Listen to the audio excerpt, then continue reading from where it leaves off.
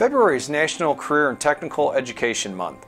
Let's meet some of our students that are enrolled in the Certified Nurses Assistant program and find out what they enjoy most about the program, what are their career plans, and why they recommend to future nursing students. I like how we get to learn how to take care of others, and I like how it's a big start for my future goals in my career. I want to be a nurse on a labor and delivery floor. I want to help pregnant patients and NICU patients. You get to go out to a nursing home and we'll get to take care of patients. It gets you a lot of experience before you graduate and go out into the real world. We have to maintain 40 hours of clinical time and 80 hours of classroom time. If you are looking to pursue a career in nursing, I think you should definitely join this program because it will put you further ahead. I want to be a traveling RN. I have it in my heart to help older people, so it's something I want to do. What I like about it is it's a step closer to help me get where I want to be in life, and I get to work with a lot of great group of people. The teachers is great. I want to be a traveling CNA. My main focus is to help people get better.